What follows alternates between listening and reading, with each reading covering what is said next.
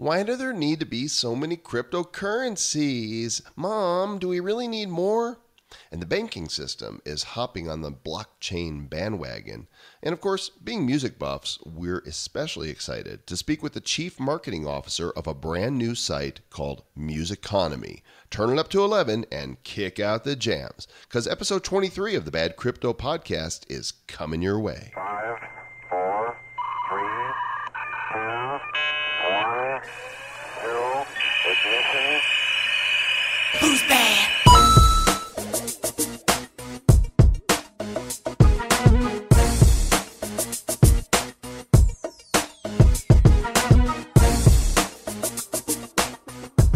Travis, you know what I got? What do you got? I got the music in me. I got the music in me. And I got Musiconomi in me. Yeah. You didn't even know that song.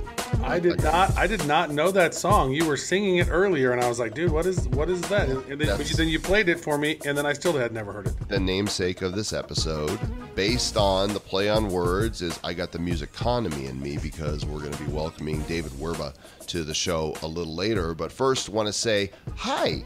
How you doing? Joel Comm here, author, speaker, eternal 12-year-old, and creator of the iFart app, alongside one of the top marketing technologists in the world, Travis Wright.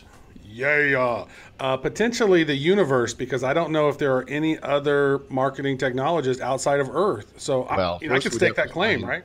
There's no intelligent life on Earth, so... That is true. There's a big challenge today with that. Although, all of our listeners, what we're doing is we are accumulating the smartest, most amazing people. So only those folks are able to listen to our podcast. So welcome to the smart lunch table. Yeah, and the cool kids are over there, but the smart kids right here. That's right, you guys. We're sitting over here talking about the crypto, you guys. Hey, do you hear that sound? That is our Google Voice number that is ringing even as we're recording this podcast. I'm going to click and send it to voicemail there, and you guys can call that same number. It's 708-885-9030. You can't make this up. That was actually a call coming in just now. So if you have questions, comments, you want to tell us where we can pick up the bucket of chicken that we just ordered, then call us there. You know, maybe that was somebody trying to hack the system and actually try to get in on the show live. And we just turned down an epic moment in bad crypto history. That is going to happen, though. There will be a live Bad Crypto show, so stay tuned for that. Of course, we're still giving away our token, Bad Coin, of which 65 million have now been distributed. If you want to discover how you can get your free 50,000 Bad Coin, go to badcryptopodcast.com, and in the search form, just type Bad Coin. And Travis, we've also got a fledgling YouTube channel, don't we? We do. So every episode that goes live, we then put the image of the show into that, a nice little image card, and each one of those episodes go live on YouTube, as well as all of our YouTube extras, right? So our Bad Crypto extras, they are on YouTube as well. And I noticed that we have, Joel, we have less than 300 subscribers on there, Joel. That's just a shame. Hey, you guys go over to our YouTube channel. If you'll just click to it from our website, click subscribe, and we're going to have some fresh, amazing, original content for you there. Actually, hold on. We're going to wait for you guys to do it right now. Okay. So it's badco.in/YouTube. And go ahead and pause the show. Go on over to YouTube right now. We are going to wait on you.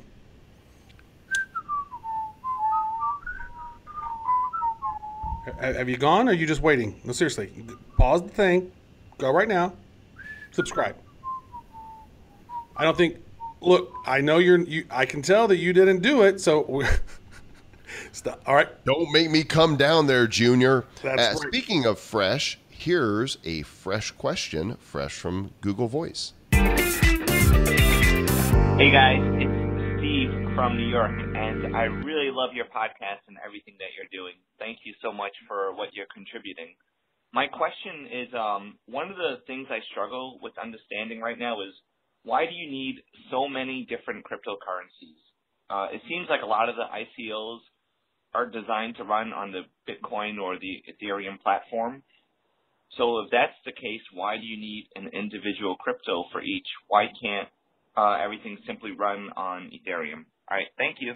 Yeah, Travis, why? Oh my God. So many. I'm with all the cryptos. So confusing. I'm telling Mom. You know, that's a great question, though, because there are a lot of cryptos out there and that are being built on these blockchains for these top cryptocurrencies, right? So Bitcoin is a top blockchain. Ethereum is a top blockchain. There are some other ones as well that you can build these smart contracts on. And so that is why, really, that Bitcoin and Ethereum are sort of taking off, right? So there is a lot of stuff being built on top of those. So in theory, those look like they will always be relevant. Now, a lot of these other crypto tokens and assets, they are, adding extensibility to the platform in unique ways, and they're solving unique problems. And so it's a way to fund their companies. It's a way to pay and do stuff inside of those different those different companies as well, those different platforms, solving unique problems. Joel, what do you have to add to that? It's a different utility, and I kind of think of it nerd-like, because surprise, as a WordPress person. WordPress is a platform for publishing your blog, but there's all these different plugins. Pluglins? What did I say? Pluglins. Pluglings. All the little pluglings are running around. There's plugins that many of them are free, some of them are paid, and each one of them adds a different utility to WordPress. So there could be a cool plugin, for example, that helps you track your crypto. There could be another plugin that allows you to build your email list or to do social shares. Same thing with Chrome extensions, right? Different extensions allow you to add utility on top of Chrome. So that's why... Same thing as mobile apps, right? Mobile apps, the iOS, exactly. yeah. So that's why there's these new currencies, because they're adding a new utility that the original platform facilitates, but not designed to do in and of itself. And so hope that answers your question, Steve. Thanks for calling.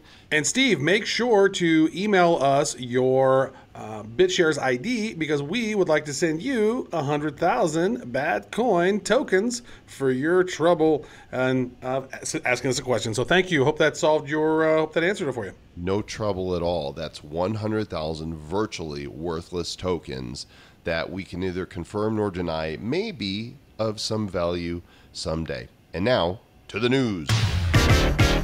Now in the news, something kind of interesting and obvious, right? Cryptocurrency trading is helping make traditional Wall Street traders millionaires, right? So this is a fun space to be in. It's a lot of ups and downs and value increases, and the crypto space is obviously huge. So there are more and more of these Wall Street traders that are leaving traditional Wall Street, and they are joining the crypto bug. According to the story on Cointelegraph, a trader who has been with DRW Trading, he tweeted, his name is Mike Komaranski. He said, after 16 years of trading, today is my last day at Cumberland BTC. Good luck to the crew. I wish you the best. He discovered Bitcoin, and he is discovering many more of the profits trading in cryptocurrencies than traditional stocks on Wall Street. And this is not uncommon. There's a report on CNBC that says many stock traders are pulling out their billions from the stock market.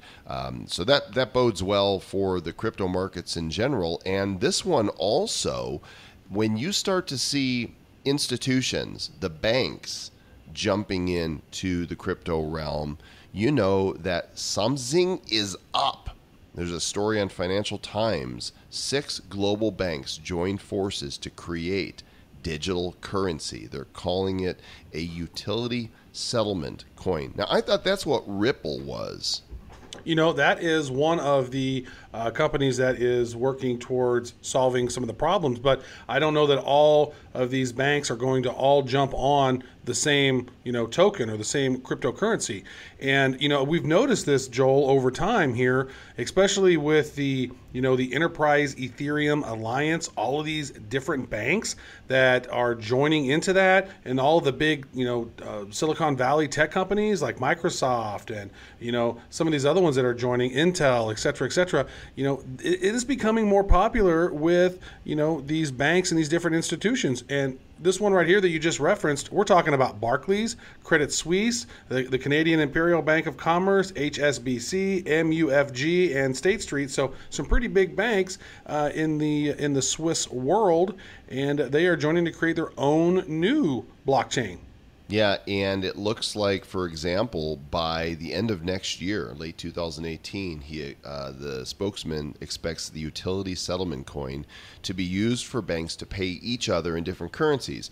The example here is if one bank owed $100 million to a rival with a £50 debt in the other direction, the two institutions could transfer the money almost instantly using the new coin. So these big banks are seeing the benefit of moving money around cheaper and faster on the blockchain. I think that's a pretty cool thing.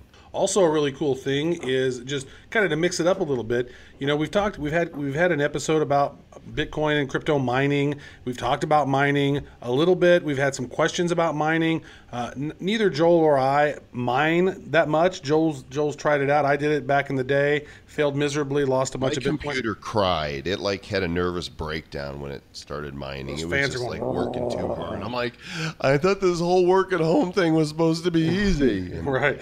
And then you don't want your computer to die because there's so much stuff going on there. So you really need to have a dedicated system if you are going to mine. That's the best approach.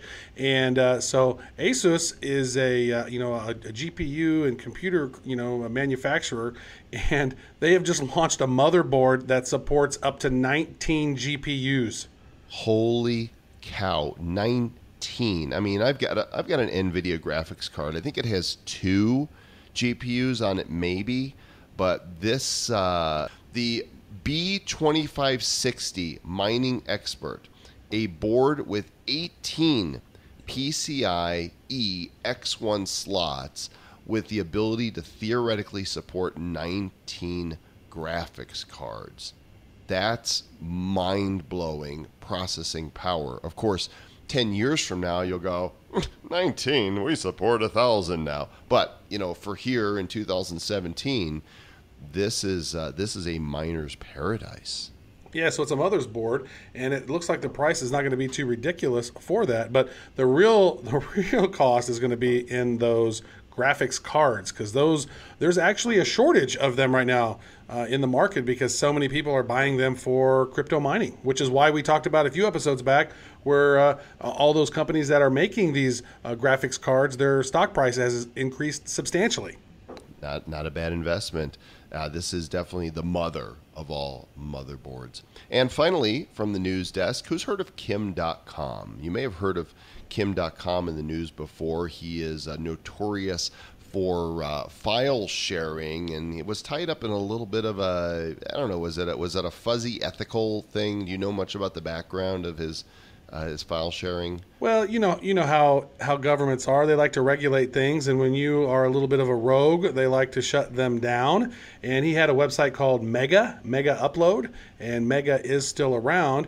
And you might have heard about him with some of the he sort of jumped in with WikiLeaks and was chatting about. He likes attention, right? Kim.com, dude. He named himself .com, right? Joel's name actually is Com. Kim was like, no, dude, I want to be .com. So who would name themselves Com? That's so bizarre. I actually did not. It is my real name, and yes, I've heard the jokes for years. Is your middle name Joel.com? And they think they're being original. If you thought of that joke and you thought, I wonder if he's heard that, yes, I have. Thank you. So Kim is launching a new application called BitCash, and he's doing it through the and he's doing it through the K.IM platform, which is, again, a file sharing platform that allows anyone to upload documents, code, videos, and music files. Only the exception here is this is on the blockchain, and people can get paid in Bitcoin for the work they do. Kim.com always has his fingers in, new things, and he's always trying to disrupt stuff. And the K.im platform, it is not up yet. You can go there to apply for an invitation. It's early access only is available. And he said it's BitCache, and that's spelled BITCACHE.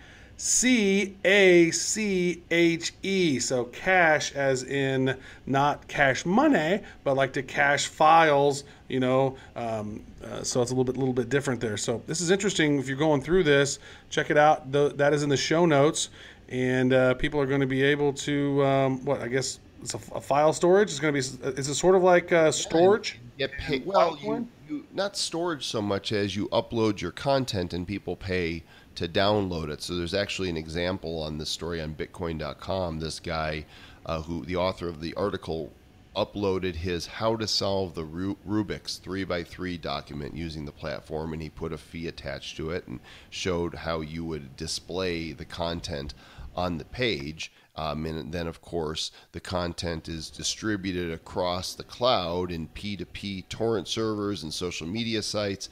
And using the K.im currency, people can buy that content. So it becomes a new distribution network to get paid for. Sort of like BitTorrent, except you're getting paid for allowing people to download the files from you. Are they also doing copywritten stuff as well? That sounds like it might be a little dangerous. So I would imagine anything that's content can be offered on it. So we'll keep an eye on that and let you know what we find.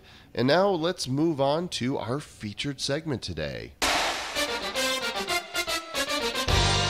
We have sought to bring you some of the best, brightest, and most exciting companies in the blockchain space. And we located this company that is tokenizing music, because let's face it, girls just want to have fun and music just wants to be tokenized.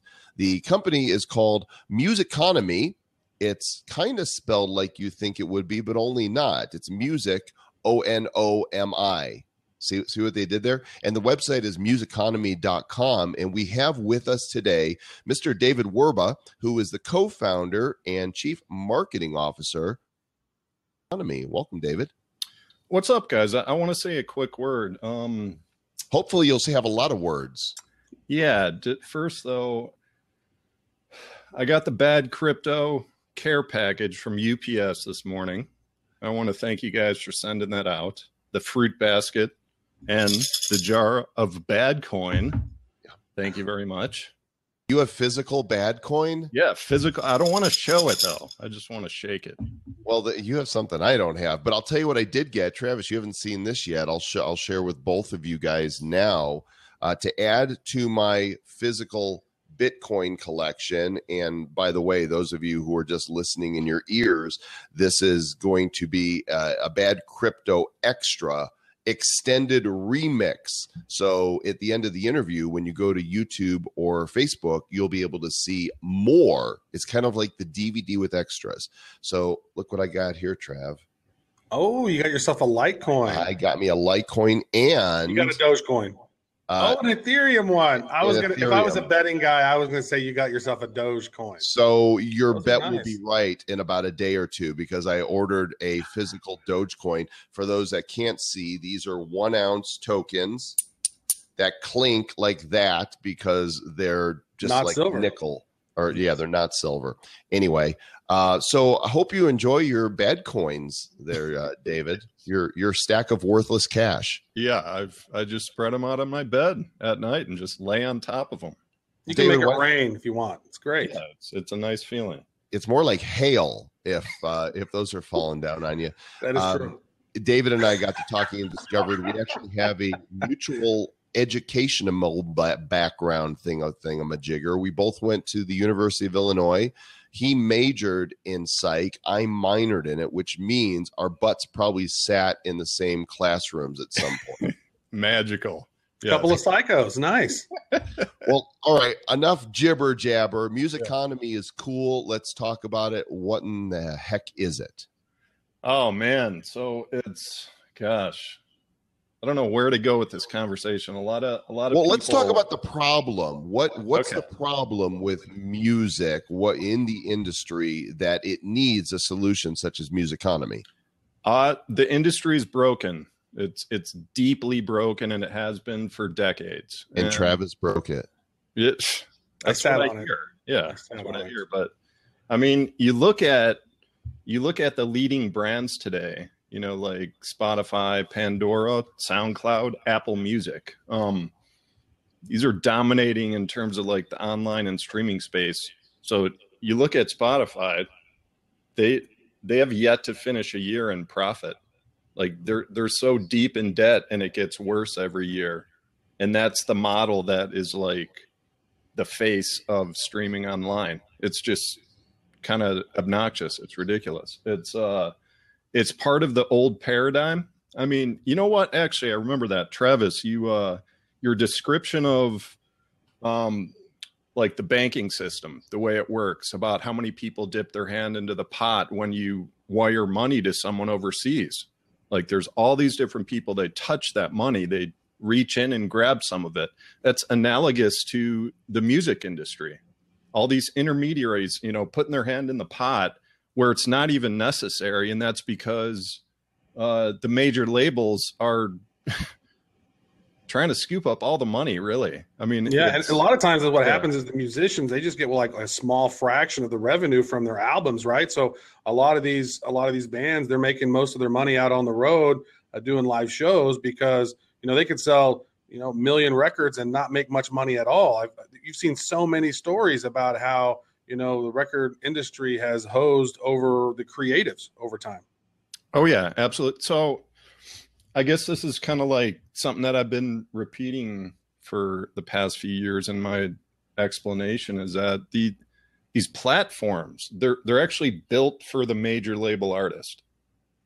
And what's so messed up about this is that like the independent artists and even fans and just listeners, they're conditioned by the industry to think that that's the way it should be.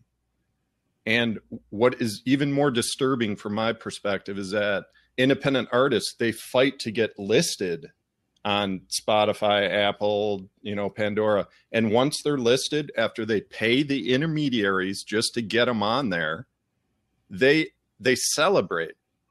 They celebrate like, hey, I'm on iTunes, I'm on Spotify, blah, blah, blah, right? But that's actually the same as getting listed in Walmart with a new product and being on the bottom shelf against the back wall where no one ever sees you.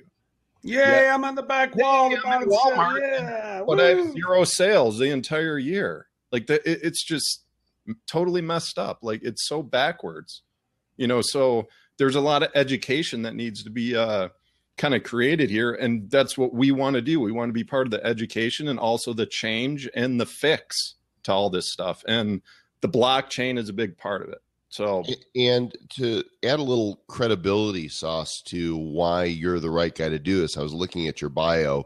You've been in music for a long time as an artist, as a web developer. You've founded music-related startups. You've produced local and national TV shows for Fox, NBC, and you're also the co-owner and editor-in-chief at Indie Music Plus. So as a touring musician, music, this is kind of out of a need that you've felt in yourself and your peers, right?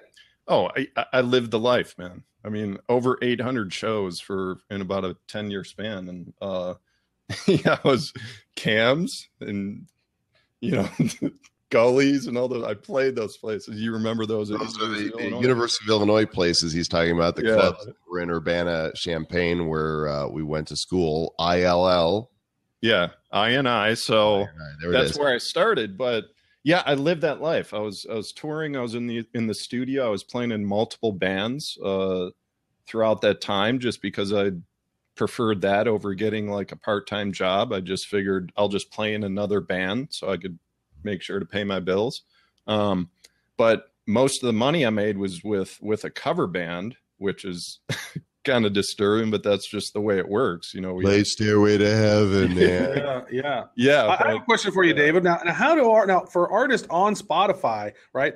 How is it that are they making money on that model? I mean, why doesn't that work for them? I mean, I know you're going to, I'm going there. I'm paying $15 a month to Spotify to have their account, so my kids can have their own account, and so there's money going into Spotify. But why is it not working for the artists? Are they not getting paid enough?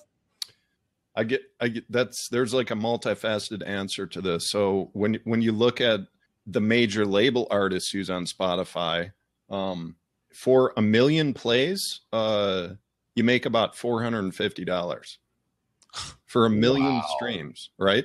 That's their cut. So now think about an independent artist who gets 1,000 streams and is happy about that. Dude, he gets 4 cents. Yeah, not even pennies right there. So, wow.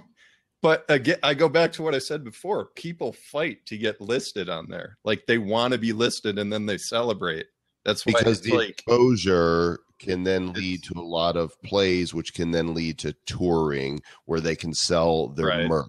So how does Musiconomi intend to solve this problem and make it a win-win for, obviously the consumer that's listening to the music, but even more so the labels and the artists?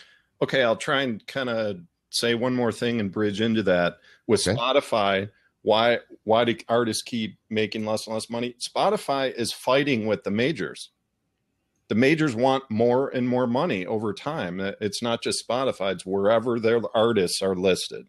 Apple, same thing. I'm sure you guys have read about this over the years that, the fight once a artist, reaches a certain level of fame, it gets nasty because the deals that they had to sign in the early years are so far weighted to the label, and it's hard to kind of change and break that, and it just gets so nasty. So there's the deal you have to sign with the devil at the crossroads too. That's tough. I mean, that's right though. I mean, it's like a handful of billionaires kind of control like the whole space when you get down to it, and that's the way it exists in a lot of different industries.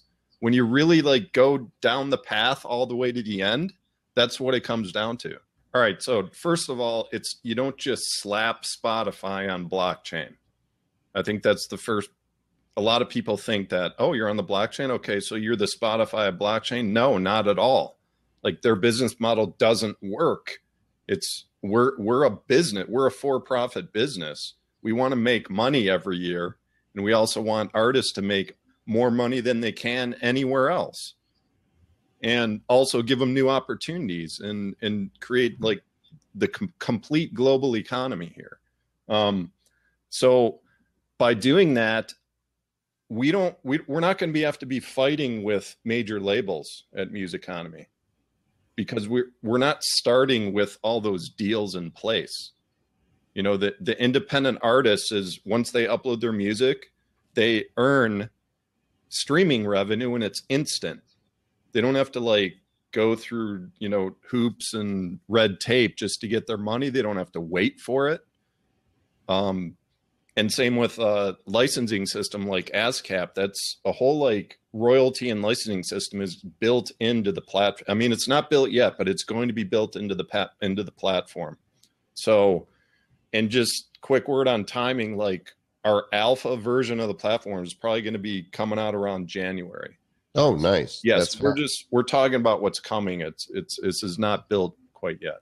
Well, that's beautiful. So you have a great graphic on your site where it has, here's the listener, and then here's the smart contract. Right. And then on this particular song here, maybe the guitarist gets 25%, the singer-songwriter gets 50%, the drummer gets 25%. Apparently the bassist, he doesn't get anything, and the keyboardist and the cowbell guy, they don't get anything in this particular example. More cowbell. So even Travis, even better than that, we showed proof of that concept at MusicCoin, because our team, our Musiconomi team, built that platform. Mm-hmm. So this is your first rodeo. This is you've been down this road.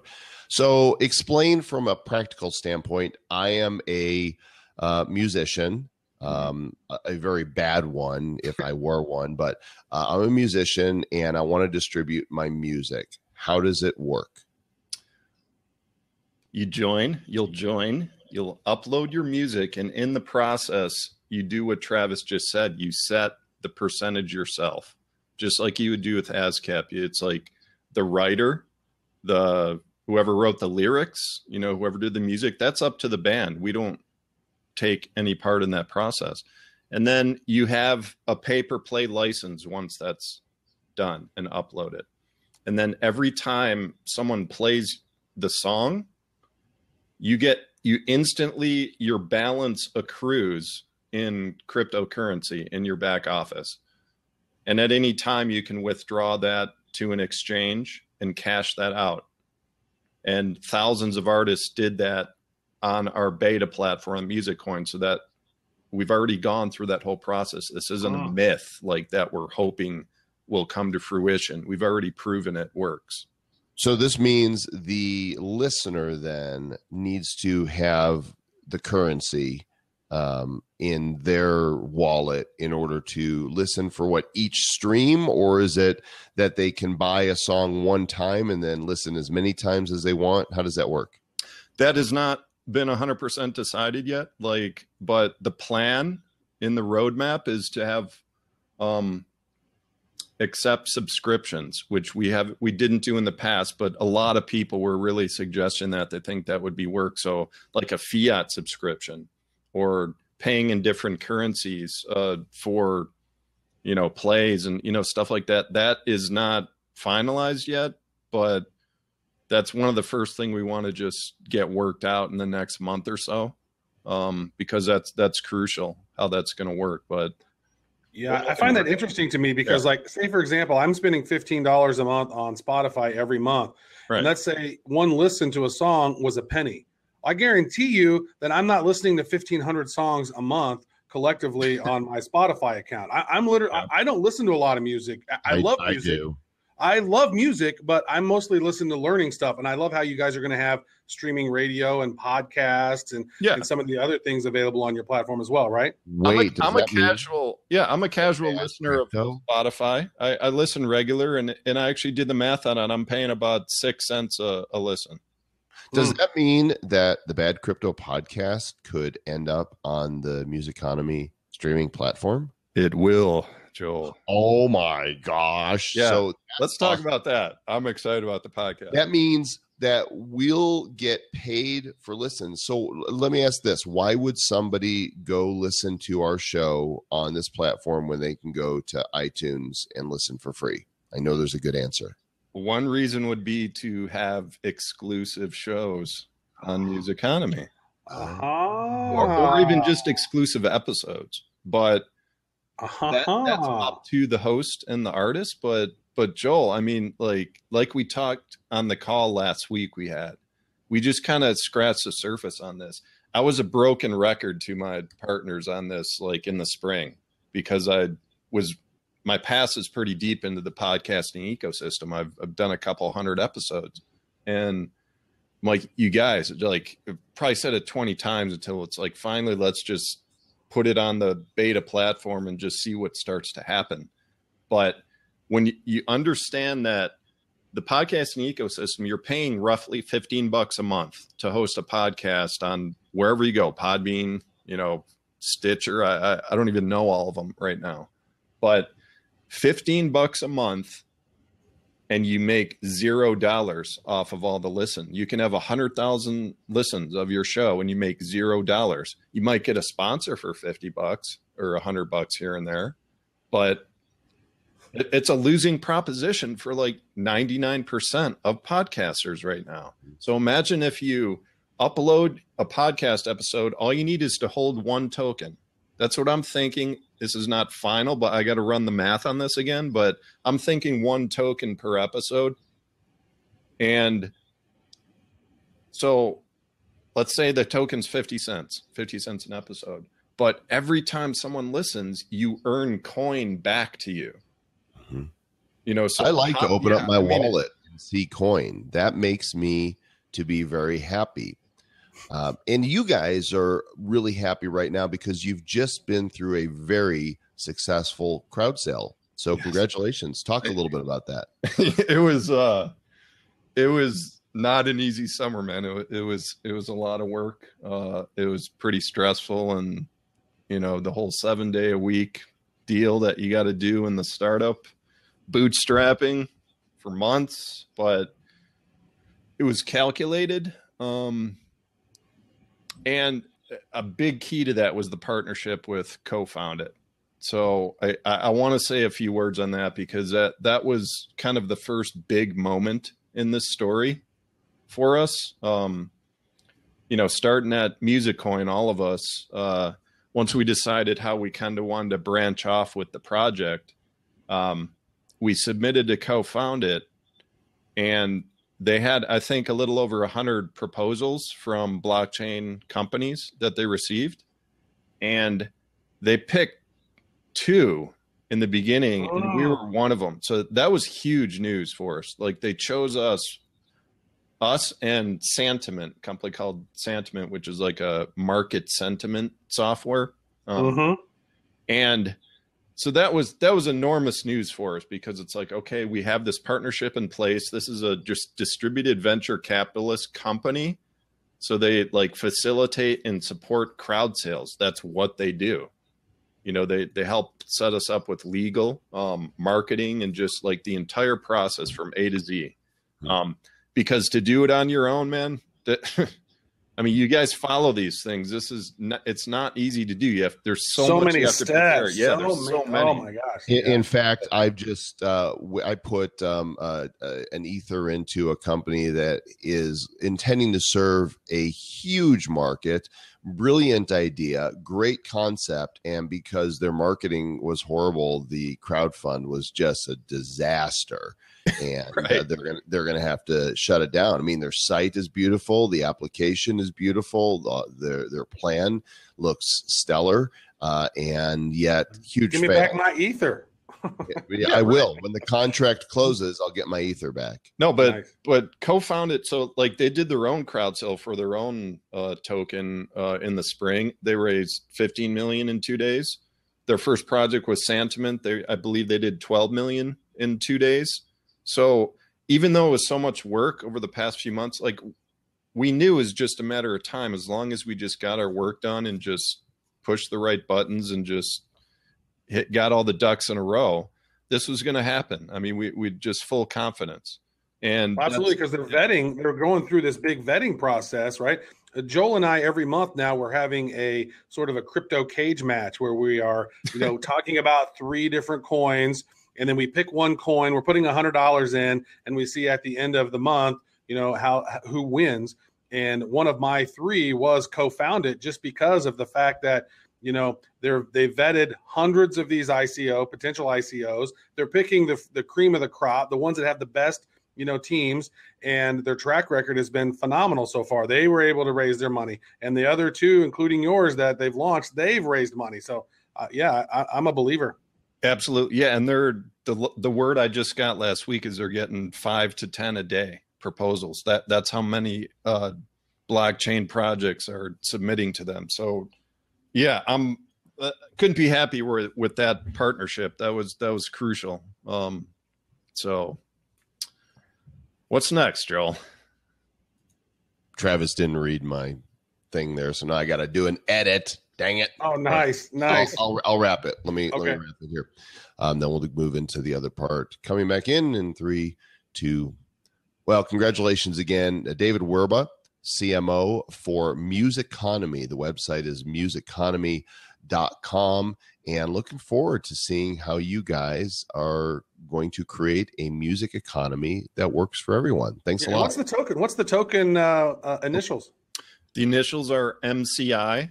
Yeah, Great. I'm excited, guys. I appreciate you having me on the show. We got so much in store in the future of the project with partnerships. We get Musiconomy TV. We're going to be doing live stream showcases, tons of media, and the platform. Yeah, it should be ready around January.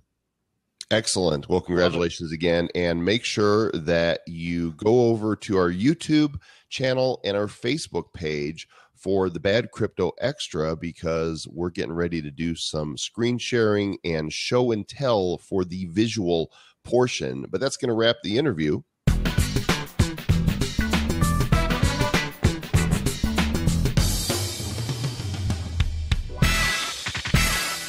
You know what I'm grateful for, Travis? What are you grateful for, Joel? I'm grateful for you because I love doing the show with you. It's so much fun. Thank you, brother. And I'm grateful for this industry, this rabbit hole that we have found ourselves going deeper and deeper into, as I know are you. And I'm grateful for each and every one of our listeners because honestly, this show would just be two blockheads talking to each other, kind of like we did before we started the show. Only we've discovered you and you've discovered us. And now we're all one big happy, and we're going to be doing some really cool stuff for our community. And we're not going to tell you what yet because mostly we're still figuring it out, but it's definitely in the works. Yes, I'm grateful for you guys as well. You guys are an amazing, amazing group of folks, and the engagement that we get, the amount of trajectory that we're getting on growth on this has just been unbelievable, and it's all because of you guys. You guys are out there telling your friends about us, you're telling your family, you're telling your coworkers. I mean, we're getting all these stories of like, oh my God, I tell everybody I know about your show. People got to get on crypto. Once you get bit by the crypto bug, it's hard to stay quiet about it, isn't it, Joel? Once you get bit by the coin, you can't quit. There's no turning back. It's kind of like the Matrix, red pill, and come out of it and see the world as it really is, or the blue pill and just go back to sleep. You guys have taken the red pill, and that's what helps you to stay back.